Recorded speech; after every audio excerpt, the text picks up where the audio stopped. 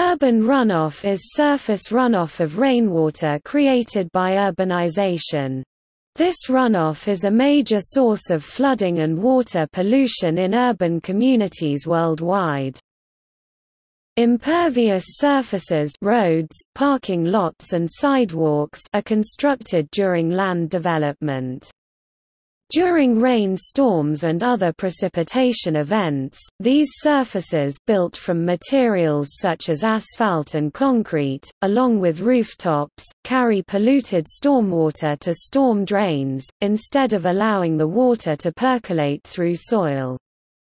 This causes lowering of the water table because groundwater recharge is lessened, and flooding since the amount of water that remains on the surface is greater.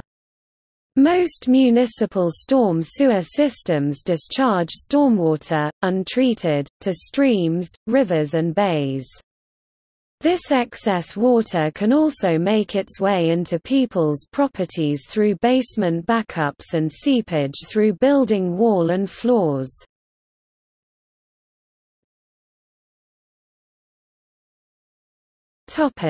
Urban flooding.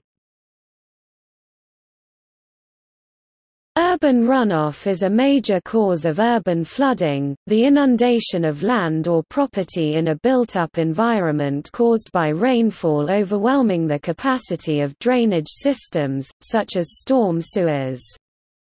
Triggered by events such as flash flooding, storm surges, overbank flooding, or snow melt, urban flooding is characterized by its repetitive, costly and systemic impacts on communities, regardless of whether or not these communities are located within formally designated floodplains or near any body of water. There are several ways in which stormwater enters properties: backup through sewer pipes, toilets and sinks into buildings, seepage through building walls and floors, the accumulation of water on property and in public rights-of-way, and the overflow of water from water bodies such as rivers and lakes. Where properties are built with basements, urban flooding is the primary cause of basement flooding. Flood flows in urban environments have been investigated relatively recently despite many centuries of flood events. Some researchers mentioned the storage effect in urban areas. Several studies looked into the flow patterns and redistribution in streets during storm events and the implication in terms of flood modeling. Some recent research considered the criteria for safe evacuation of individuals in flooded areas.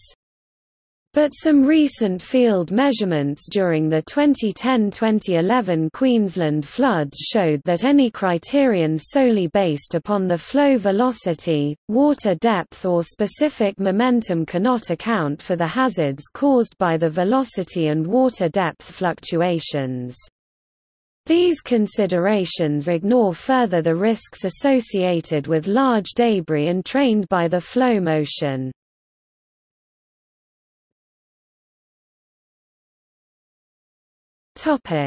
Pollutants. Water running off these impervious surfaces tends to pick up gasoline, motor oil, heavy metals, trash and other pollutants from roadways and parking lots, as well as fertilizers and pesticides from lawns. Roads and parking lots are major sources of polycyclic aromatic hydrocarbons (PAHs), which are created as combustion byproducts of gasoline and other fossil fuels, as well as of the heavy metals nickel, copper, zinc, cadmium, and lead. Roof runoff contributes high levels of synthetic organic compounds and zinc from galvanized gutters. Fertilizer use on residential lawns, parks and golf courses is a measurable source of nitrates and phosphorus in urban runoff when fertilizer is improperly applied or when turf is over-fertilized. Eroding soils or poorly maintained construction sites can often lead to increased sedimentation in runoff. Sedimentation often settles to the bottom of water bodies and can directly affect water quality. Excessive levels of sediment in water bodies can increase the risk of infection and disease through high levels of nutrients present in the soil. These high levels of nutrients can reduce oxygen and boost algae growth while limiting native vegetation growth.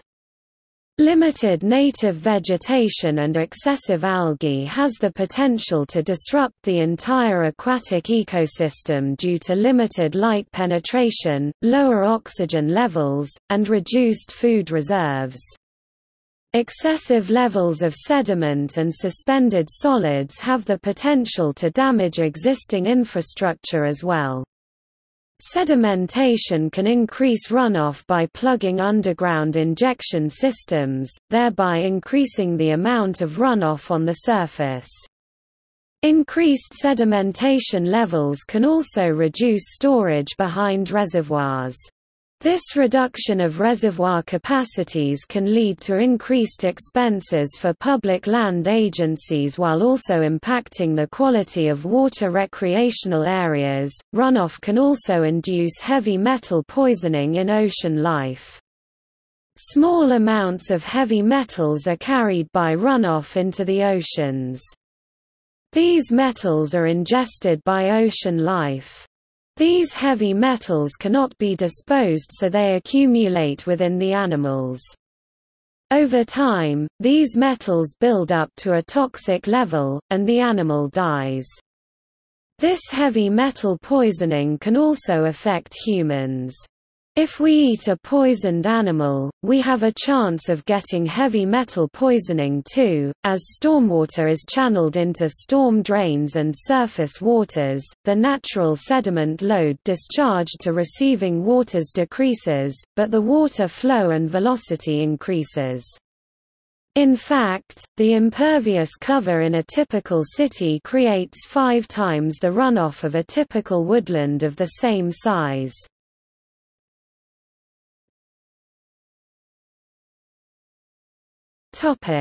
Effects. A 2008 report by the United States National Research Council, text box below, identified urban runoff as a leading source of water quality problems.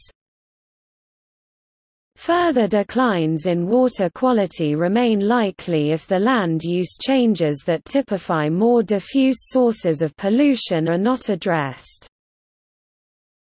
These include land-disturbing agricultural, silvicultural, urban, industrial, and construction activities from which hard-to-monitor pollutants emerge during wet weather events. Pollution from these landscapes has been almost universally acknowledged as the most pressing challenge to the restoration of water bodies and aquatic ecosystems nationwide. National Research Council, Urban Stormwater Management in the United States. The runoff also increases temperatures in streams, harming fish and other organisms. A sudden burst of runoff from a rainstorm can cause a fish-killing shock of hot water. Also, road salt used to melt snow on sidewalks and roadways can contaminate streams and groundwater aquifers. One of the most pronounced effects of urban runoff is on watercourses that historically contained little or no water during dry weather periods, often called ephemeral streams. When an area around such a stream is urbanized, the resultant runoff creates an unnatural year-round streamflow that hurts the vegetation, wildlife and stream bed of the waterway. Containing little or no sediment relative to the historic ratio of sediment to water, urban runoff rushes down the stream channel, ruining natural features such as meanders and sandbars, and creates severe erosion, increasing sediment loads at the mouth while severely incising the stream bed upstream. As an example, on many Southern California beaches at the mouth of a waterway, urban runoff carries trash, pollutants, excessive silt, and other wastes, and can pose moderate to severe health hazards. Because of fertilizer and organic waste that urban runoff often carries, eutrophication often occurs in waterways affected by this type of runoff. After heavy rains, organic matter in the waterway is relatively high compared with natural levels, spurring growth of algae blooms that soon consume most of the oxygen. Once the naturally occurring oxygen in the water is depleted, the algae blooms die, and their decomposition causes further eutrophication. Algae blooms mostly occur in areas with still water, such as stream pools and the pools behind dams, weirs, and some drop structures. Eutrophication usually comes with deadly consequences for fish and other aquatic organisms. Excessive stream bank erosion may cause flooding and property damage. For many years governments have often responded to urban stream erosion problems by river engineering through construction of hardened embankments and similar control structures using concrete and masonry materials. Use of these hard materials destroys habitat for fish and other animals. Such a project may stabilize the immediate area where flood damage occurred, but often it simply shifts the problem to an upstream or downstream segment of the stream. Urban flooding has significant economic implications. In the U.S., industry experts estimate that wet basements can lower property values by 10% to 25% and are cited among the top reasons for not purchasing a home. According to the U.S. Federal Emergency Management Agency (FEMA), almost 40% of small businesses never reopen their doors following a flooding disaster. In the UK, urban flooding is estimated to cost £270 million a year in England and Wales. 80,000 homes are at risk. A study of Cook County, Illinois, identified 177,000 property damage insurance claims made across 96% of the county's zip codes over a 5-year period from 2007 to 2011. This is the equivalent of 1 in 6 properties in the county making a claim. Average payouts per claim were $3,733 across all types of claims, with total claims amounting to $660 million over the 5 years examined. Despite concerted efforts, many communities lack the funds to fully address these issues, and often seek funds elsewhere. Numerous watersheds within Los Angeles County, California do not meet state water quality standards, despite spending $100 million a year on clean water programs to combat issues such as urban runoff. To combat this problem, officials have introduced a measure that would assess a fee to homeowners and local businesses in attempt to raise $290 million for effective urban runoff management. Prevention and mitigation. Effective control of urban runoff involves reducing the velocity and flow of stormwater, as well as reducing pollutant discharges. A variety of stormwater management practices and systems may be used to reduce the effects of urban runoff. Some of these techniques, called best management practices (BMPs) in the U.S., focus on water quantity control, while others focus on improving water quality, and some perform both functions. Pollution prevention practices include low-impact development or green infrastructure techniques, known as sustainable drainage systems in the UK, and water-sensitive urban design in Australia and the Middle East, such as the installation of green roofs and improved chemical handling, e.g. management of motor fuels and oil, fertilizers and pesticides. Runoff mitigation systems include infiltration basins, bioretention systems, constructed wetlands, retention basins and similar devices. Providing effective urban runoff solutions often requires proper city programs that take into account the needs and differences of the community. Factors such as a city's mean temperature, precipitation levels, geographical location, and airborne pollutant levels can all affect rates of pollution in urban runoff and present unique challenges for management. Human factors such as urbanization rates, land use trends, and chosen building materials for impervious surfaces often exacerbate these issues. The implementation of citywide maintenance strategies such as street sweeping programs can also be an effective method in improving the quality of urban runoff. Street sweeping vacuums collect particles of dust and suspended solids often found in public parking lots and roads that often end up in runoff. Educational programs can also be an effective tool for managing urban runoff.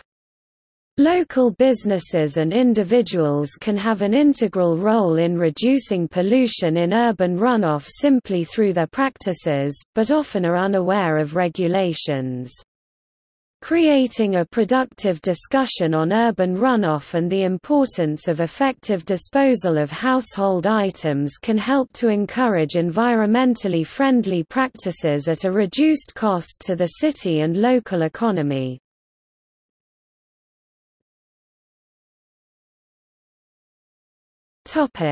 See also: